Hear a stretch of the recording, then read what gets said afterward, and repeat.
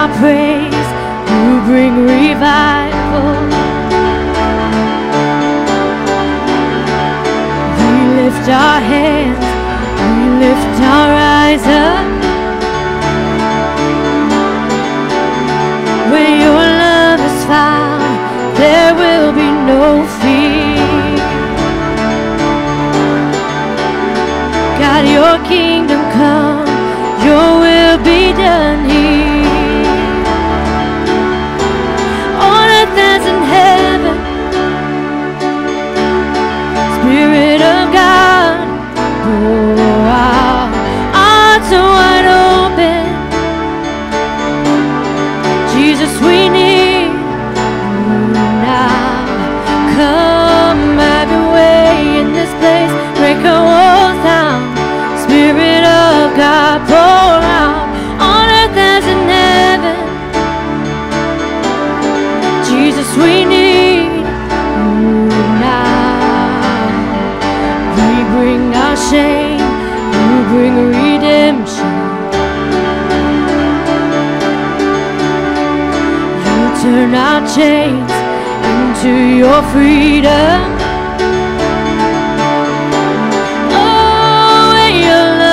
Found, there will be no fear. God, your kingdom come, your will be done here. Be done on earth as in heaven. Yes, Spirit of God, pour out, our hearts are wide open. Oh, Jesus, we need now. Come have your way in this place, break our walls down. Spirit of God, pour out, on earth as in heaven. Jesus, we need you now.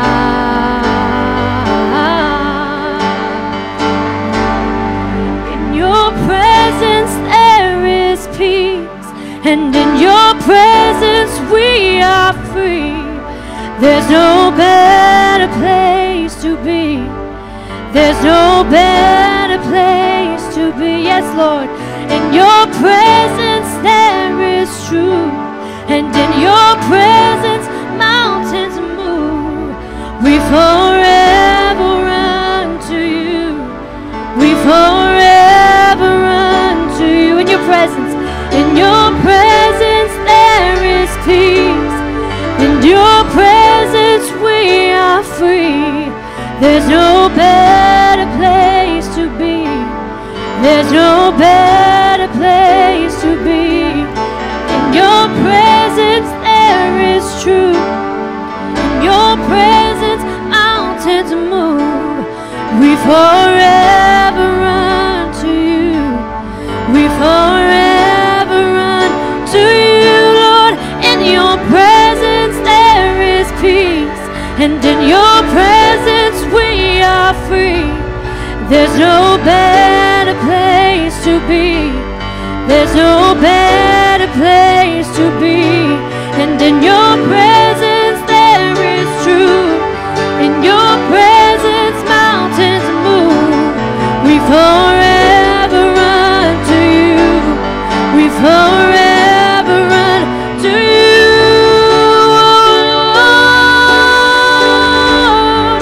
Lord, we run to you, to your presence, Lord. We're here now to worship you. Singing on earth as in heaven. On earth as in heaven. Oh, Spirit of God, pour out, our hearts are wide open. Jesus, Jesus, we need you now. Come, have your way in this place. Break our walls down. Spirit of God, pour out, on earth as in heaven. Jesus, we need you now. Amen. Amen. Thank you, Lord. That's right. We need you in this place, God. We need your presence to surround us. We need a word from you tonight. We want to hear from you tonight, God. We want to worship you tonight. Hallelujah. In Jesus' name, you all may be seated. Amen. Amen. In his presence, we are free. There's no better place to be. Amen. So thank you for coming and being here and being free. I just have a couple announcements. We have Family Weekend coming up. How many of y'all know about Family Weekend? Woo! Where's O'Banians? There's one of them. Okay.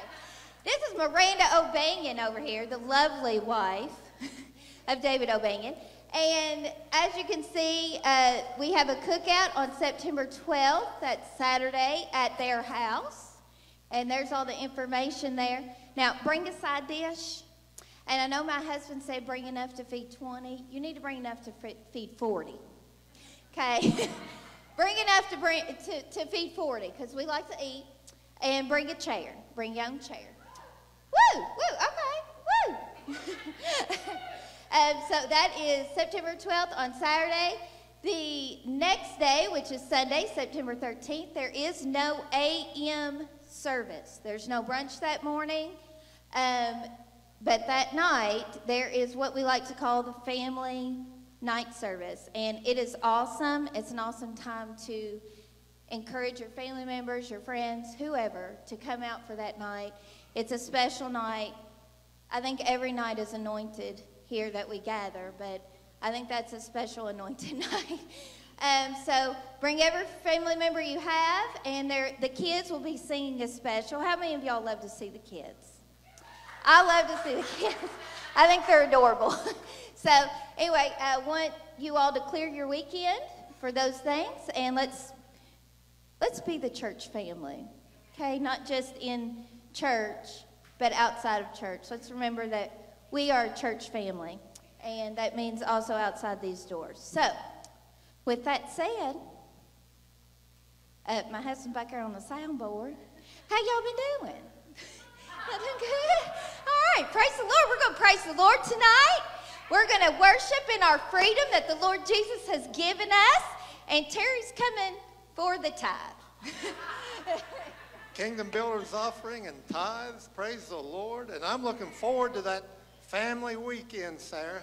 Praise the Lord. That's always fun. That was so fun last year. You could, well, I thought it was going to be up there, but you can give from your seat, or we've got you can give back there with your credit card, or you can drop with the envelope in the gray box back on the wall. Oh, there it is. You can go to My Church Georgetown, give from your seat, the kiosk back there, and the old school envelope, which I still use. And also, the ushers will be around to receive the offering here as they get ready. And they've got their mask on, and they'll be holding it so people won't have to touch it.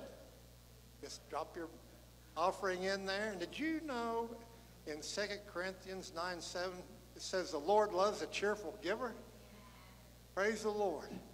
And if you go on and read down through there, there's so many good things. Now he who supplies the seed to the sower and bread for food will also supply and increase your store of seed and will enlarge the harvest of your righteousness. Wow, that's a promise that we have. Praise God. And you don't want to be like the crowd, the police officer.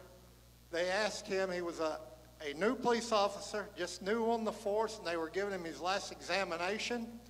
And they said, what would you do to disperse an angry crowd? And he said, I would get the bullhorn and I would announce that we are going to receive an offering. So we don't want to be that way. We want to run the gift of the offering because we know what good it does when it gets in the hands of the right people. And our pastor makes sure, and our board makes sure it gets in the right hands, that we can reach the world. We got money going around the world. Our Kingdom Builders offering, it helps start churches here. It helps missionaries start churches. It helps in disaster areas. There's just so much good that comes out of it. And you know, as we help with that, we get to be a part of that work. It'll be written down in heaven. And I want to encourage you in that. I love to help out. wherever we can, and God has always blessed me doing it. He will bless you, and he will increase so that you can give more and have more for your own home too. Praise God. Father, thank you for being so faithful. Thank you for taking care of us. And thank you, Lord, that how you bless the stewards, the good stewards that trust in you with tithes and offerings and helping the missionary and building the kingdom. You want to give them more and more to be good stewards of. And I thank you for that, Lord. And thank you even for the greater promises to take care of us spiritually and to touch people's lives, that they can reach their family and friends, which is way more important than any prosperity, any kind of monetary gain on this earth. And you bless in both. Thank you, Father, in Jesus' name. Amen.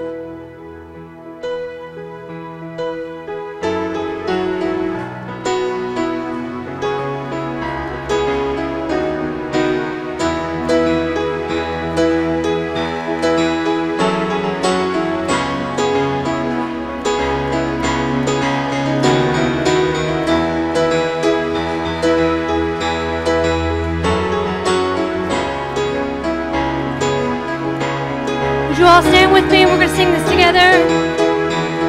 Lord, we're here to worship you tonight. We give you our praise. We give you our adoration. We give you our thanks. We give you all of the glory. Amen. Hallelujah.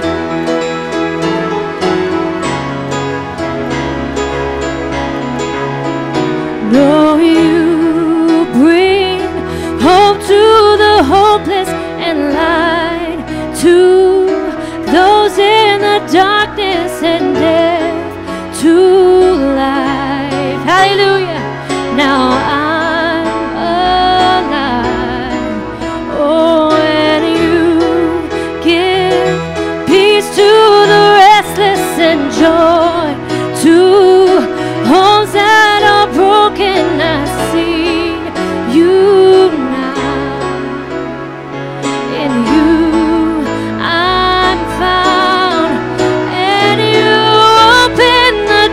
for me, and you lay down your life to set me free.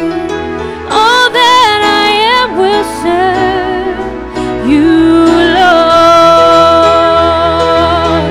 Oh yes. Lord, you fill those who are empty and rescue those in the valley, and through it all you calm my soul. Oh, and you find me in my weakness and heal the wounds of my heartache. I worship you in spirit and truth. For me, and you lay down your life to set me free. All that I am will serve you, Lord. Oh, and you open my eyes to see all the wonder and awe of Christ in me. Jesus, you're everything I need. Oh, shout to the Lord tonight. Amen. Lord, we praise you. We give you praise. Hallelujah. You are worthy of all the honor, all the glory. We praise you, Lord. Oh, we praise you. Now we sing, we give you all the honor. And all honor, all glory, all praise to you. You're worthy of all honor, all glory,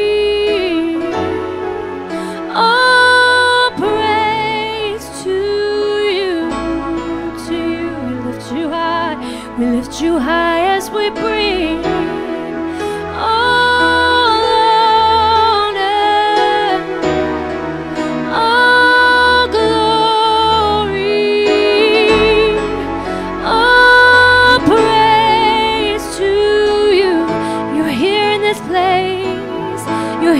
place as we lift up to you all honor, all glory,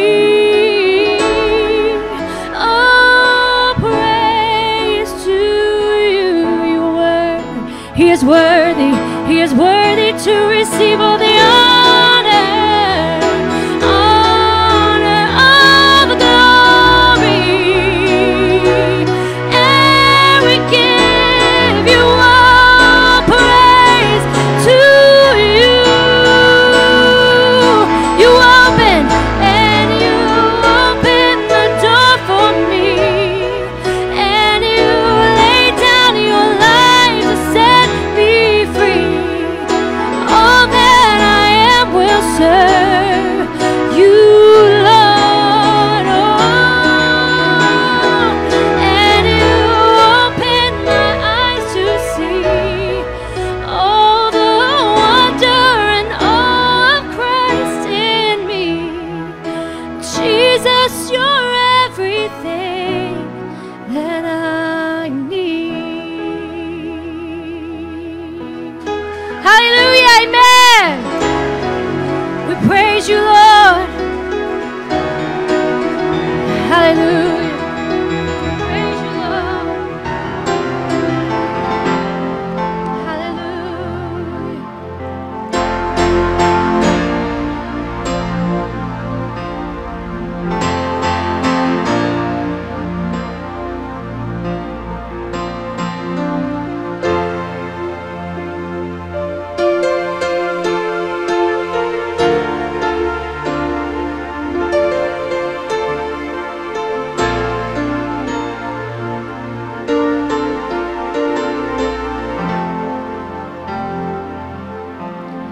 And I've searched the world,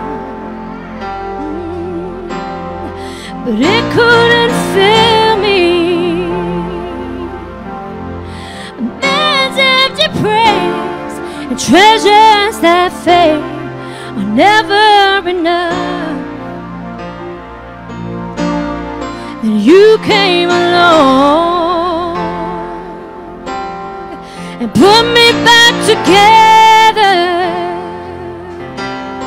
And every desire is now satisfied here in your love.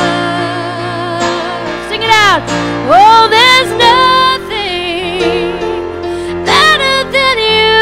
Lord, there's nothing better than you. Lord, there's nothing. Nothing is better than you.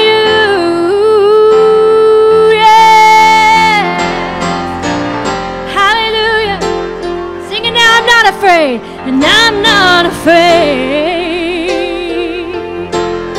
to show you my weakness, my failures and flaws. Lord, you've seen them all, and you still call me friend. Hallelujah. Thank you, Lord. Oh, 'cause the God of the mountain is the God of the valley. And there's not a place your mercy and grace won't find me again. Yeah. Oh, there's nothing better than you. Lord, there's nothing better than you. Lord, there's nothing. Nothing is better than you. Yeah, sing that again. Oh, there's nothing better than you. Lord, there's nothing.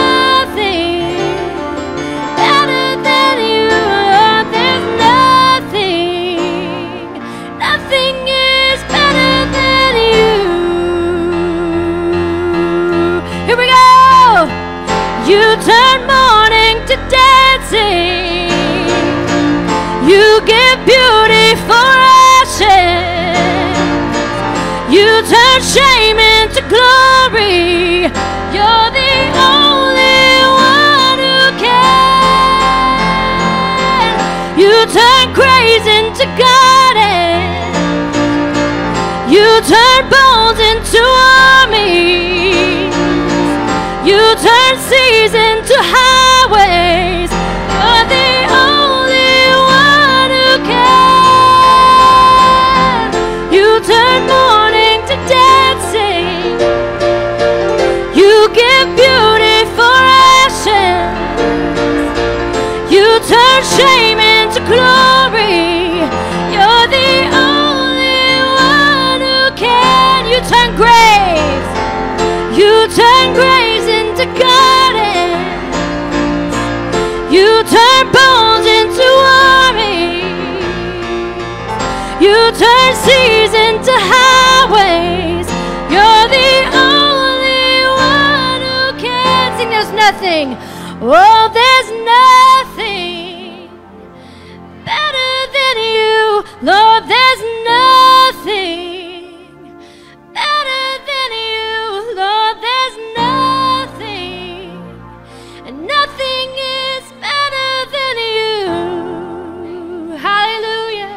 Oh, we thank you. Lord, there's nothing better than you. Lord, there's nothing better than you. Oh, there's nothing. And nothing is better than you.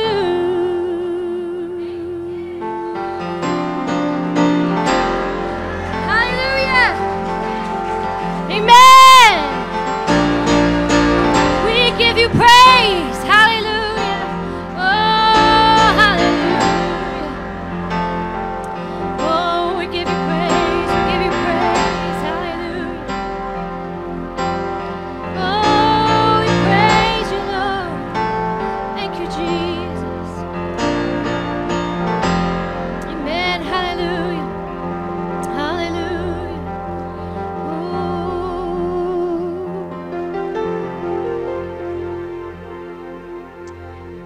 Thank you, Jesus. Hallelujah. Troy, we're going to do When I Think About the Lord. That's the song, When I Think About the Lord.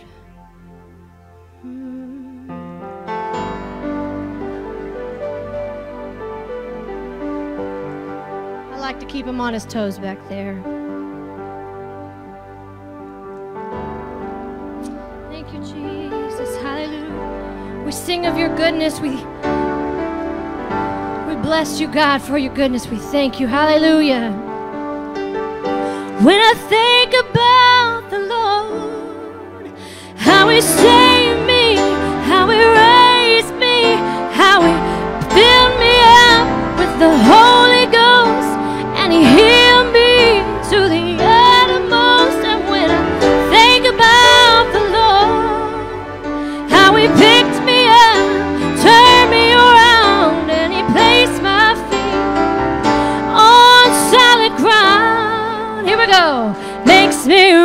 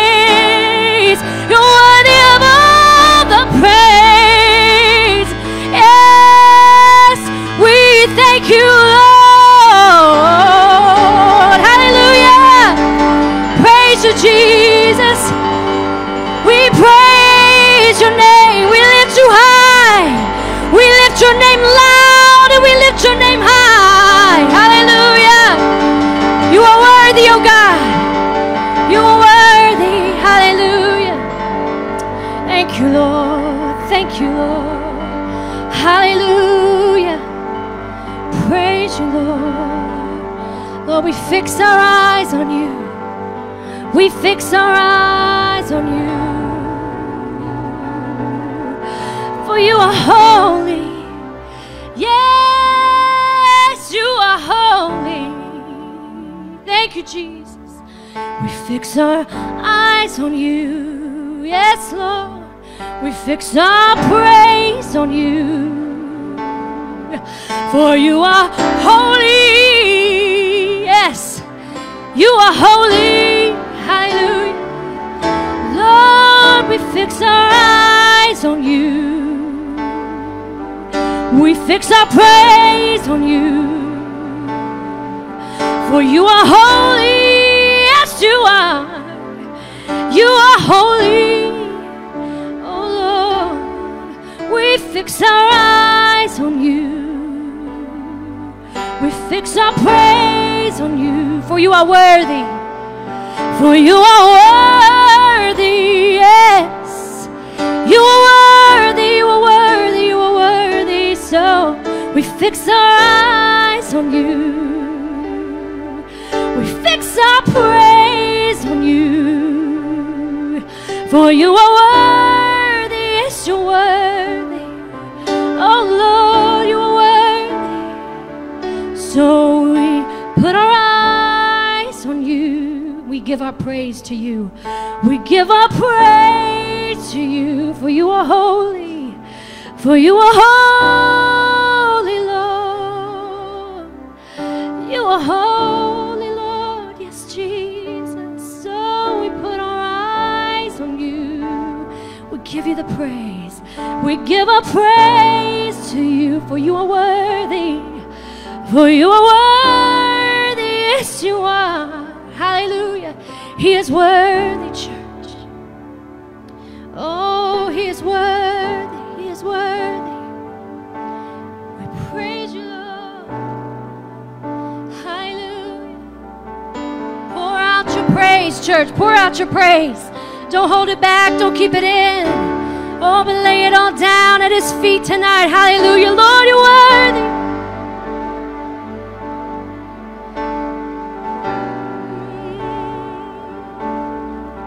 You are the lifter of my head. You are the lifter of my head. Thank you, Jesus. The author and finisher of our faith. Hallelujah. I just want to give some quick instructions right now. We're not going to move forward yet. The scripture talks about God inhabits our praises. And what that means is we begin to praise him. His presence begins to be manifest in our lives. Begin to feel his presence. You know, you can come into the church, which is God's house, and never feel God. Or you can come into the church and you can feel God. And really it's not up to God, it's up to you. Okay? And so I just want to encourage you right now. Some of you might not understand what praise is. It's very simple. You know, music was created by God, given to man for the sole purpose of worshiping him. There's a lot of other music out there that doesn't worship God, and they're just missing the point.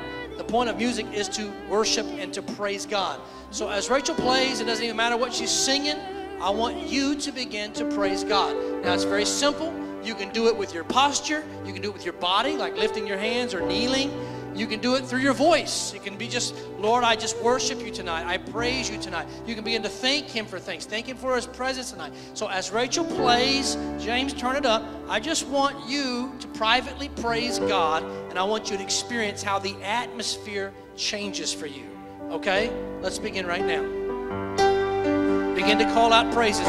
You don't have to be it out loud verbally for everybody else to hear, but loud enough for you to hear. Begin to praise him. Begin right now just to praise him. If you want to kneel, if you want to stand, whatever you want to do. If you want to sit, begin to praise him out loud. Loud enough for yourself to hear. Who am I that the highest king would welcome me? I was lost, but he brought me in. Oh, his love for me.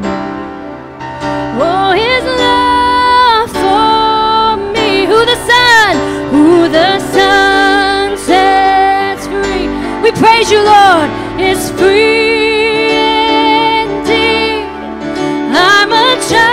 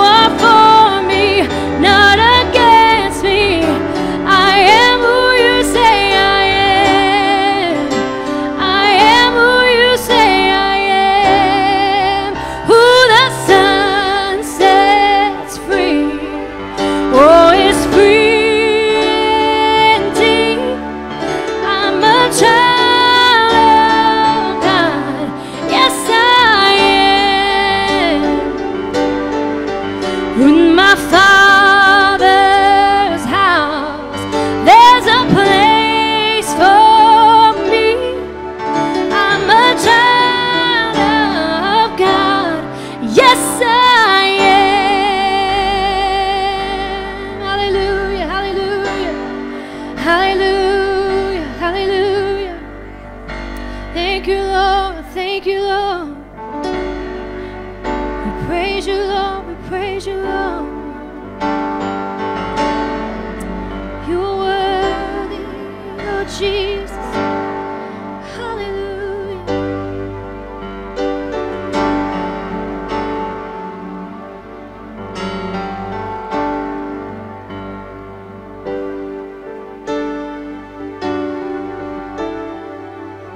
Jesus, we praise you tonight.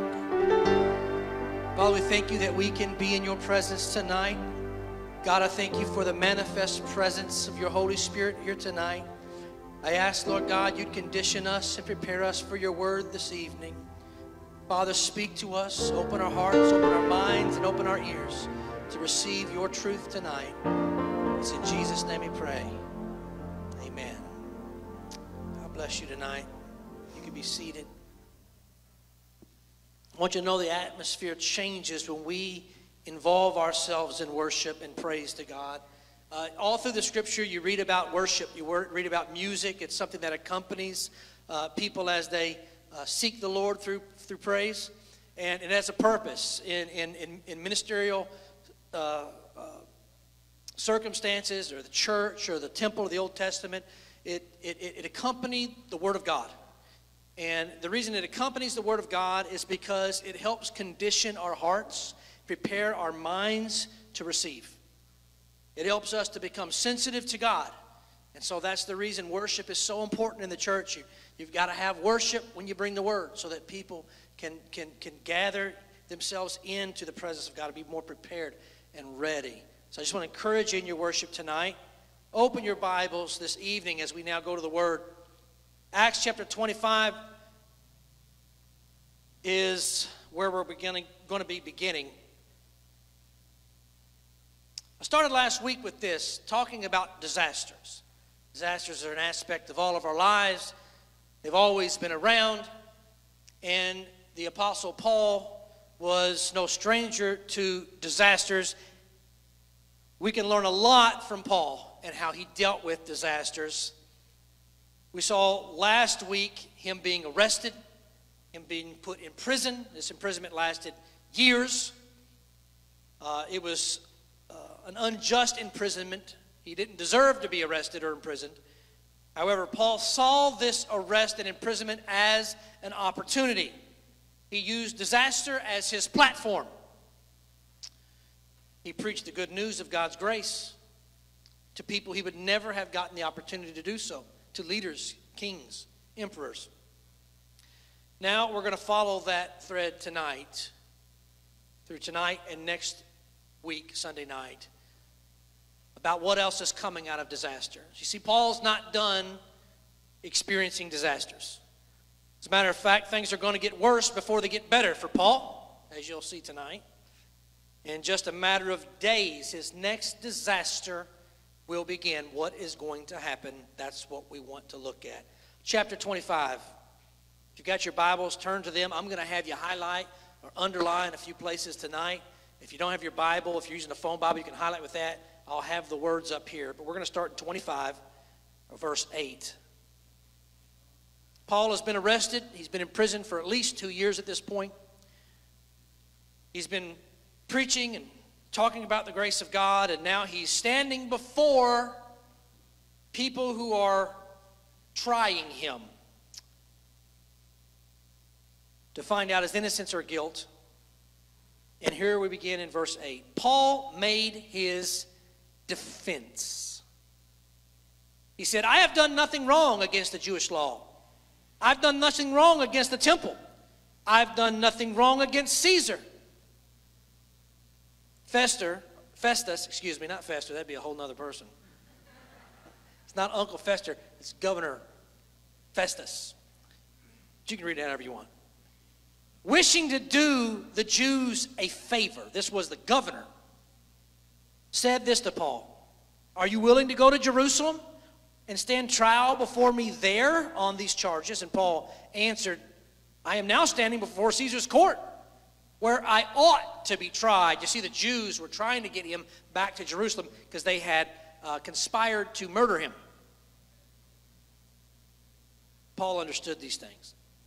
He says, I've I've not done any wrong to the Jews, as you yourselves know very well. If, however, I am guilty of doing anything deserving of death, I don't refuse to die.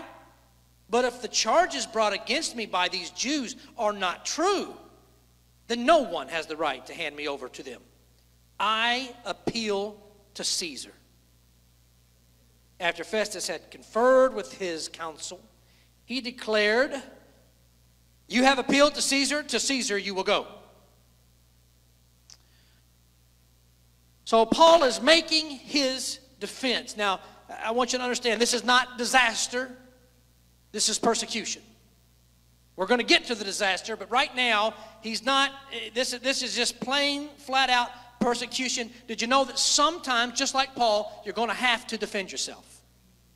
There's going to be times where you are going to have to stand up for what you believe in, and you're going to have to proclaim to the people around you that you are innocent of what the charges they put upon you are. Discernment must be used in those circumstances so that you do the right thing at the right time, because there were also times where Jesus did not make a defense for himself. So you must know the will of God to do this. But there will be times you must defend yourself against false accusations. There will also be times, are you ready for this, that politics will keep you confined. There are times when politics will put you in jail. As we can see right here, Festus, the governor, wishing to do the Jews a favor. You see, he wanted to curry favor with the Jews as the new governor. He wanted to be on their good side. He wanted to continue to have that position. He wanted the Rome to see that he was doing a good job and that he had favor with the people. And so he's trying to please the Jews, and even though he'd done nothing wrong, he was kept in prison for years, confined because of politics. Again, this is not disaster, it's persecution. Paul was not afraid of persecution. Paul realized that this injustice was going to serve and further God's plan. Persecution of the church will always further God's plan. Whether that be through politics, something unjust, having to make it and defend yourself, all those times, it will always go to further God's plan. An angel of the Lord had actually appeared to Paul prior to this time, a couple years before, Acts 23:11, if you want to look at it. It was right after he was initially arrested, and that angel told him that he was going to be in Rome testifying of the good news. So he knew where he was going already. So now Paul appeals to Caesar, and he says, to Caesar you shall go. So Paul is now headed off to see the emperor. I want you to turn to chapter 27. I'm going to read this whole chapter tonight. I need to know you're ready for that. I know our Bible studies, we go through a chapter or two, but we don't always do that on Sunday night. Can you guys handle that? No? Should we stop and worship some more? Get you prepared? We can get that heart ready, get that head ready. Rachel, you want to come back, play some music? Are you ready?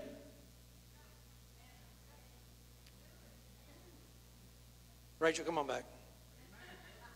Rachel, where are you at? Is she gone? I can't see. I got lights in my eyes. Oh, you guys lucked out. You better get ready real quick. Here we go. Troy, put the map up. This is a picture of Paul's journey, of where he's going to go. This journey is by ship. He's going to be sailing to Italy. Chapter 27, verse 1. Follow me now. Pay attention. When it was decided that we would sail for Italy, Paul and some other prisoners were handed over to a centurion, and his name was Julius. So on the boat, there was some prisoners. They weren't all prisoners, but there was a handful of prisoners, including Paul. They were handed over to a centurion, who's a leader of the military, and he's going to take care of them and make sure they're going to where they're going. He belonged, it says, to the imperial regiment. It says, we boarded a ship from Andramatium, about to sail for ports along the coast of the province of Asia. We put out to sea. Aristarchus, a Macedonian from Thessalonica, was also there with us. The next day, we landed at Sidon, and Julius, that centurion, in his kindness to Paul, actually allowed Paul to go to his friends so they might be able to provide for his needs. From there, we put out to sea again. We passed along the lee of Cyprus because the winds were against us. When we had sailed across the open sea off the coast of Cilicia and Pamphylia, we landed at Myra in Lycia. There, the centurion Julius found an Alexandrian ship that was sailing for Italy, and he put us on board that ship. We made slow headway for many days. He had difficulty arriving off of Cnidus. When the wind did not allow us to hold our course, we sailed to the lee of Crete. That's opposite Salmon. We moved along the coast with difficulty and came to a place called Fair Havens, near the town of Lasea. Much time had been lost, and sailing had already become dangerous because by now it was after the Day of Atonement. So Paul warned them. He said, "Men, I can see that our voyage is going to be disastrous. I can see that this voyage is going to bring great loss to the ship, to cargo, and even to our own lives." But the centurion, instead of listening to what Paul said, followed the advice of the pilot and the owner of the ship. Since the harbor was unsuitable to winter in, the majority decided that we should sail on, hoping to reach Phoenix and winter there. But this was a harbor in Crete that was facing both southwest and northwest. When a gentle wind began to blow, they saw their opportunity. So they weighed anchor, sailed along the shore of Crete. Before very long, a wind of hurricane force called the northeaster swept down from the island. The ship was caught by the storm. It could not head into the wind, so we gave way to it. We were driven along, and as we passed to the lee of a small island called Cauda, we were hardly able to make the lifeboat secure. So the men hoisted it aboard. Then they passed ropes under the ship itself in order to hold it together. Because they were afraid they would run aground on the sandbars of Syrtis, they lowered the sea anchor. They let the ship be driven along. We took such a violent battering from the storm that the next day they began to throw the cargo overboard. On the third day, they threw the ship's tackle overboard with their own hands. When neither sun nor stars appeared for many days and the storm continued raging on and on, we finally gave up all hope of being saved. Now I want you to underline or highlight right there. We finally gave up all hope of being saved. They held on to some hope for a while. They were in the throes of a major disaster. It was difficult prior to this point, but right now, after all of this, not seeing sunlight, not seeing the sky, not seeing the stars, it was nothing but the pounding of this raging storm for days on end. After throwing over everything, listen, they're doing everything they can to try and save themselves. They're trying to hold out for as many days as possible to prevent their demise. They're literally taking by their own hands the cargo of the ship and tackle of the ship. You know, that's important stuff. And they're throwing it overboard, trying to delay, trying to gain enough time for them to survive this. Maybe the storm will subside. Maybe we'll get past this. Maybe we'll be able to save ourselves.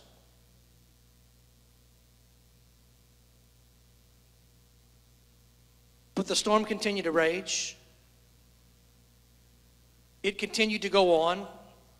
And finally, everyone except Paul, I would say, because Paul already knew where he was going, had given up all hope of being saved.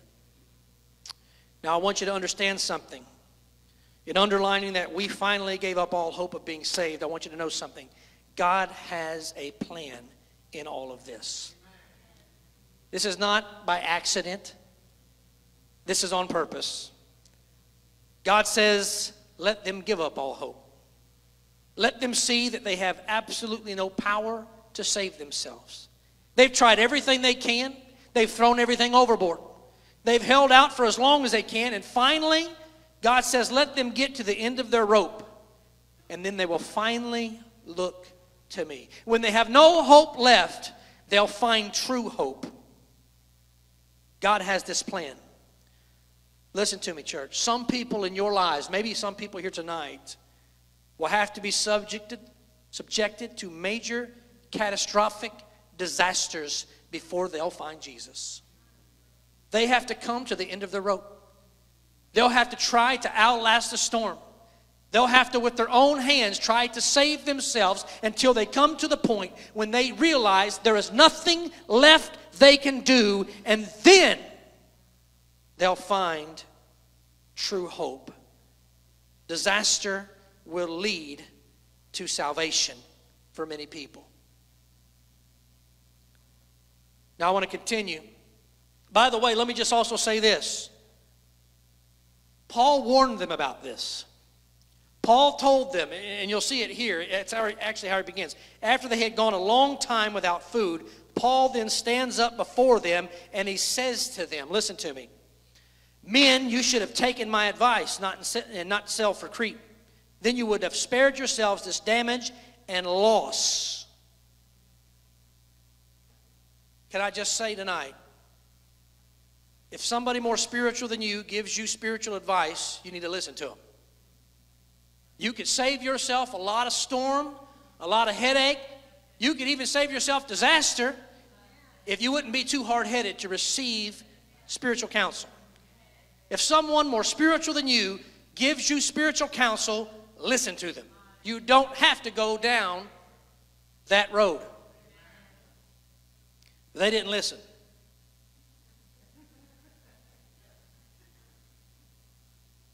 But here's what happens. This is crazy. Verse 22, but now I'm going to urge you, men, keep up your courage. Don't give up. Don't lose hope, because not one of you will be lost. Only the ship will be destroyed. Here is what he says. He said, last night, an angel of God, to whom I belong, to whom I serve, came and stood beside me. How many people know that God is beside us in these storms? And he said, don't be afraid, Paul. You must stand trial before Caesar. And God has graciously given you the lives of all who sail with you. Now listen. It's in times of disaster that the people of God are truly tested in their prayer walk. In this disaster, I don't believe for 1 second Paul thought he was going to die. In this disaster, because Paul, years prior to this, had another meeting with the angel of the Lord, and the angel of the Lord told him, you're going to Rome. Paul knew where he was going. He knew what was going to happen. But Paul, throughout this storm, from probably the moment they made the decision to not listen to him, began to pray. By doing what they should not have done, by not listening to Paul, they had sealed their own fate. They were really killing themselves. What they didn't know, though, that they had was an advocate. Paul was in the boat with them. Paul, in moments of disaster, was on his knees. And Paul is not praying for himself. Paul already knows I'm going to Rome. He probably was thinking, who knows what God's going to do to save me. Everybody else is going to be dead. But like Jonah, I'm probably going to ride on a fish all the way to Italy. He knew he was going to be safe. What he didn't know was about all of his passengers. Some were close to him. Some were in ministry with him that attended him. The man writing the letter here, for example. Others were other prisoners. One was a centurion. Other people on the boat that had nothing to do with any of this were on the boat with him. And he knows that if this disaster comes upon them, and if this ship breaks up and falls apart, they're going to die. They're going to be lost, and none of them know Jesus. And so he begins in this disaster to get on his knees night after night, day after day, beginning to pray and seek the grace of God for their lives. I want you to underline something. Listen to me. This is God's message for you tonight. Listen. Underline, God has given you the lives of all who sail with you. That's your word tonight, church. Listen to me. God's just not saving you. He's using disaster to open up opportunity, because it's not his will that any would perish. And God's going to save and spare every life on that boat with you. But you've got to be like Paul. You've got to be an advocate for them. You've got to get on your knees and you've got to start praying for them. You've got to start pleading for their lives. You've got to ask God to soften their hearts. You've got to ask God to spare their lives and to cause them to strip the lies from their heart that the devil has told them and begin to sow seeds of truth in their heart.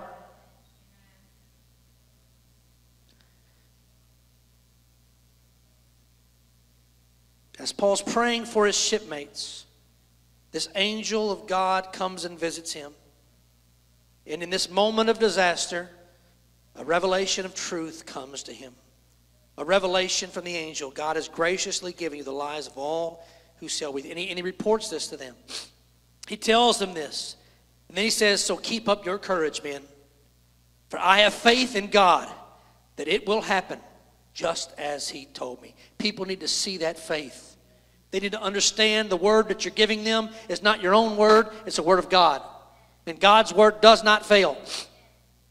Nevertheless, we must run aground on some island. With disaster comes hope. With disaster comes salvation. We must intercede for the people who are making bad, ungodly, worldly decisions. When they don't take the advice of the spiritual around them, we must begin to intercede so they don't meet their demise. If not for us, listen to me, church, if not for us, they will die in the storms of life.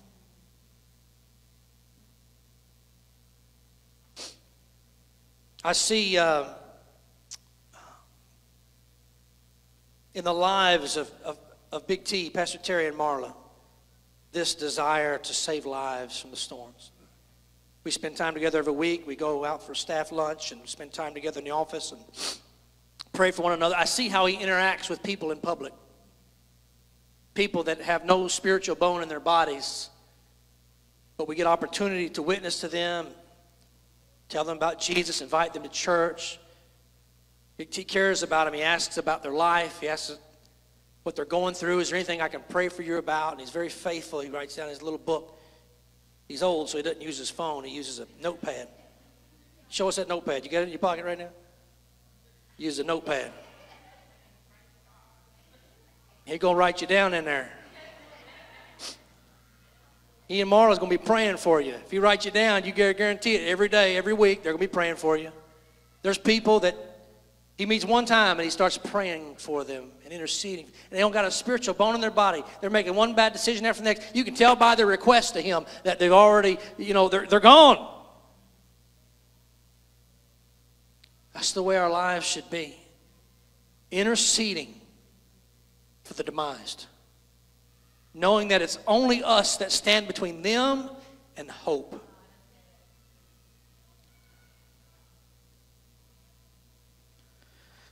Let's read on verse 27.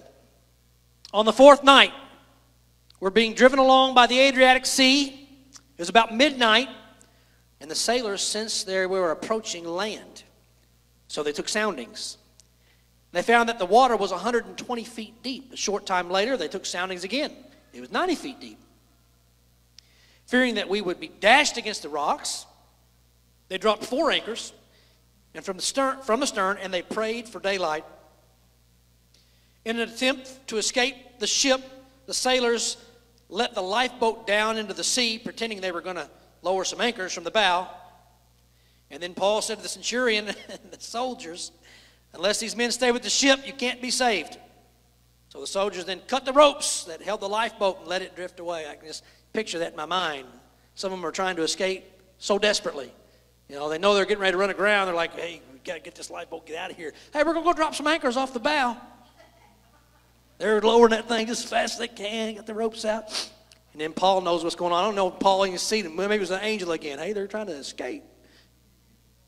Tells the centurion, they're over sitting there trying to lower it, and suddenly it just drops. We're like, what? Look up. They done cut the ropes on them.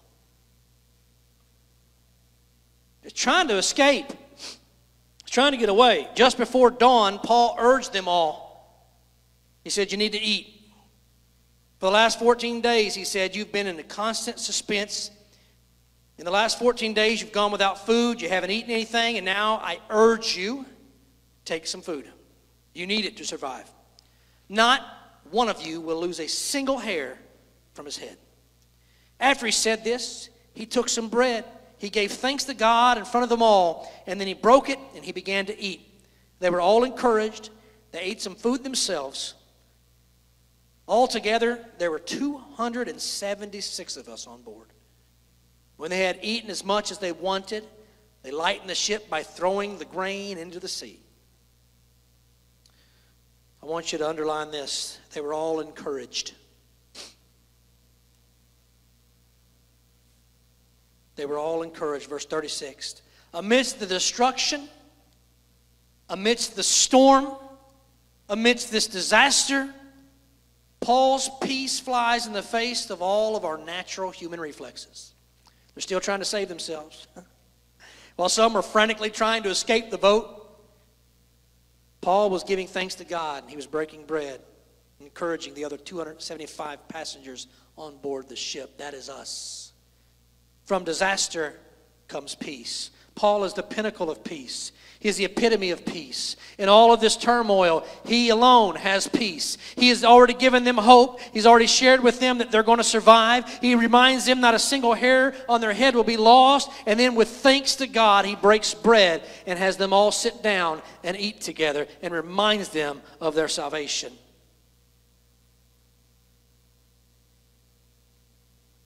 From this disaster comes peace. Listen to me. In disaster, God wants you to bring peace. He will reveal his supernatural peace through your life, through your behavior that flies in the face of all of our human reflexes. He wants to use you as his example.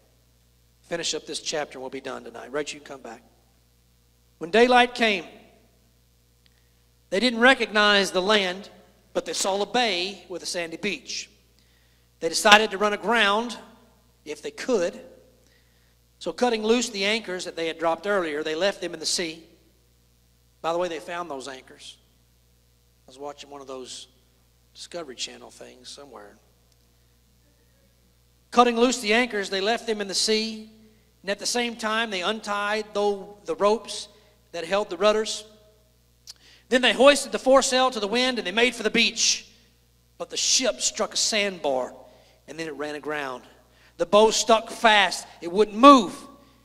So there it is, stuck in the surf. And as the waves continued to just hit it over and over again, the stern was broken to pieces by the pounding of the surf. It's beginning to sink. The soldiers planned to kill the prisoners to prevent any of them from swimming away and escaping. But the centurion wanted to spare Paul's life, and so he kept them from carrying out that plan. He ordered that those who could swim to jump overboard now and get to land. The rest were to take planks or other pieces of ship and float in on those. In this way, every single one of them reached the land safely. Now, Paul told them, he prophesied this. He told them exactly what was going to happen. Think a few days back, he's in the ship. They're all lost hope, and he comes to them and he says, I've got great news. I knew I was going to be saved, but God told me now he's going to spare every single one of you. I've been interceding for your lives. And here's what he says, and I want you to go back and underline this in verse 22. Highlight this. Only the ship will be destroyed. Only the ship will be destroyed. Hope is not lost, but salvation has come. It's only the vessel which will be destroyed. Not a single life on that boat was lost that day. Listen to me. This vessel might be destroyed, but my life will be spared. The vessel's going to take a beating. This vessel's going to fall apart, but my life will be spared. This is not just disaster. This is my Savior at work. He allowed these things to happen He put them in the path of these men to bring them to salvation. He wanted them to see that He was there, that He was their true hope. The world might be a mess. Perhaps you're here tonight, your life is a mess too. Maybe your body's wasting away. But you know what? It doesn't matter. It's just the vessel. What's important is that God will save your life. God will save every life that puts their faith and their trust in Him. While the world breaks up all around us, while people are desperately hanging on to the ship, people will realize that these useless things we hold on to are not the answer. That they cannot save themselves by throwing things out. Jesus is the only way to salvation. Jesus is the only answer. And if we hold on to Him, although our possessions may be lost to the sea, our souls will be safe. From disaster comes salvation. This world is experiencing one disaster after the next. In our personal lives, from time to time, we'll experience disasters. They're not only opportunities and platforms for us to use to preach the gospel. They're more than that. They mean salvation. They mean hope for all those on the boat with us. See, there are people everywhere that are dying in their sins. Stand with me if you're able to, all over the sanctuary. There are people who have no hope. They have nowhere to turn, and they're looking to you. There are people that are experiencing disaster, and if left to their own decisions, they just rush themselves into greater demise. Once they're there, they try every other way to escape but the right way. They let down the lifeboat. They try to run out. They try to get away. And if we don't intervene, they'll be lost to the sea. If we don't recognize we have a responsibility, if you're the only one saved in your family, that's all that matters. You're there to save them. If you're the only one saved at your work, that's all that matters. You're there to save them. If there's more than one believer in that group, then praise the Lord. You've got more than one working. We have a responsibility for those around us. We don't just escape the ship and let everybody else drown.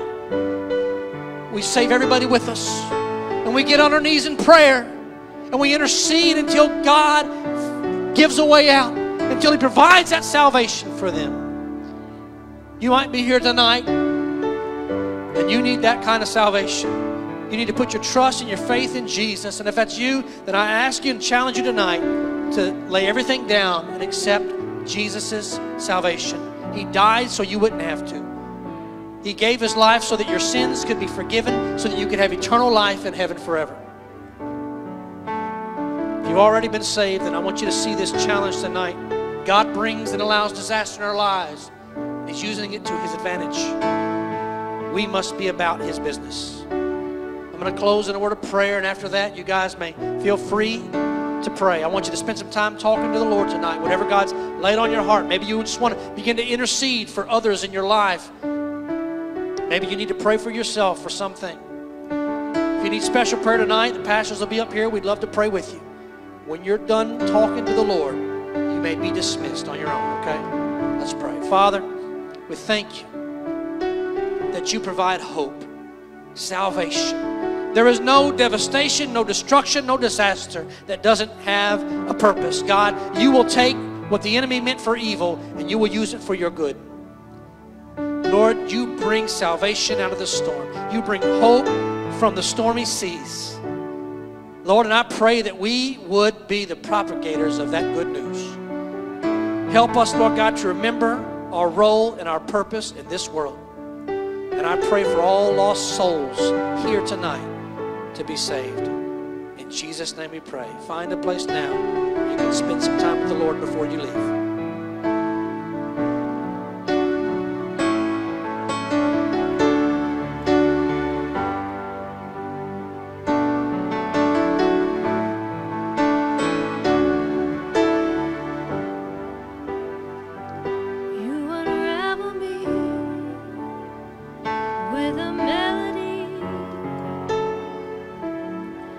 You surround me with a song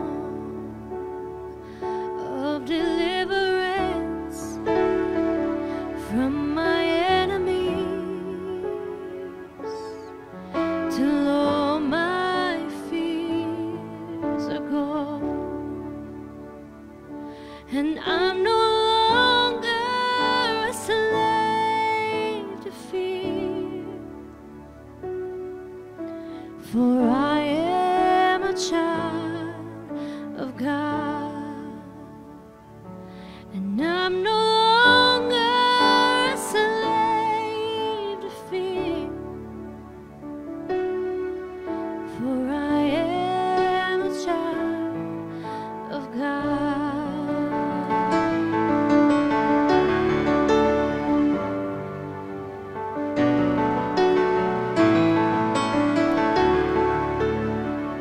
From my mother's womb, you have chosen me. Your love has called my name, and I've been born again into your family. Your blood flows through my veins. I'm no longer a slave to fear, and I am a child of God, and I'm no longer a slave to fear. I am a child of God.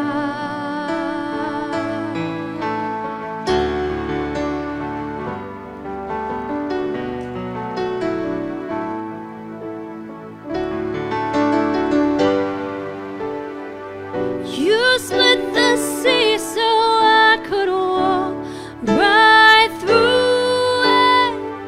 My fears were drowned in perfect love. You rescued me so I could stand and sing that I am a child of God. You split the sea so I could walk right through it. My fears were drowned in perfect love. You rescued me so I could stand and sing that I am a child of God, and I'm no longer a slave to fear,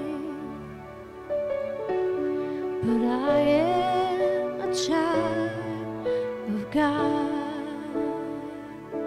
No, I'm no longer a slave to fear, and I am a child of God.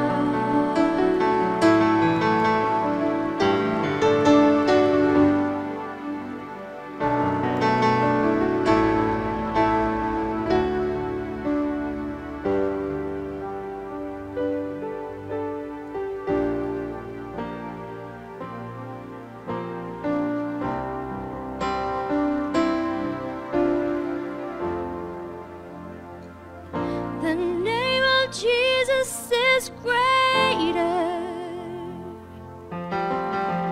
The name of Jesus is greater. The name of Jesus is higher above all things.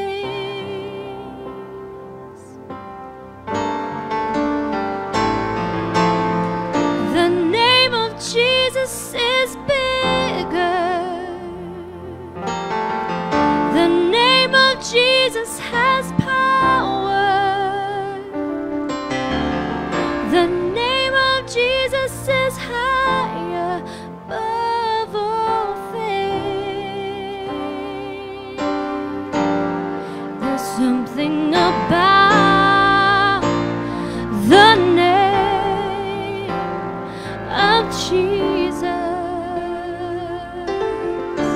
There's just something about the name of Jesus.